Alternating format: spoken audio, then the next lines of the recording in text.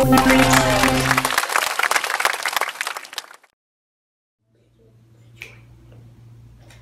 there. In today's lesson, we are going to study about nouns. Let's study together. Wow, it would be a funny evening. So let's jump into our lesson. Concrete and abstract nouns. Common and proper nouns. Collective or group. Countable and uncountable nouns.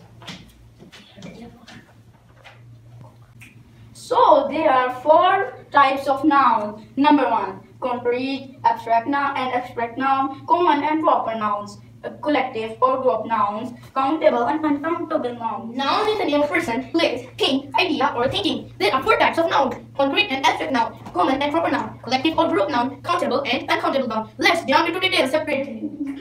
Abstract nouns are the nouns which cannot be detected by our five senses. For example, freedom, knowledge, justice, etc. Concrete nouns are the nouns which can be detected by our five senses. For example, car, teacher, table, sofa, etc.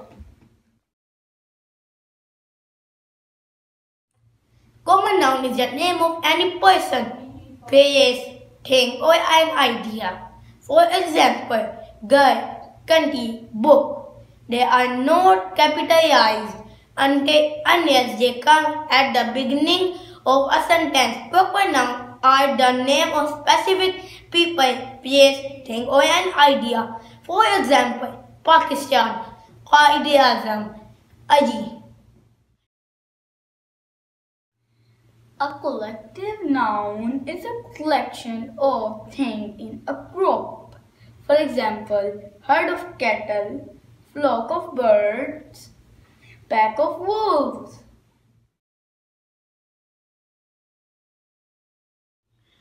In English grammar, countable nouns are the nouns which can be counted. For example, bicycle, school, boy, girl, etc.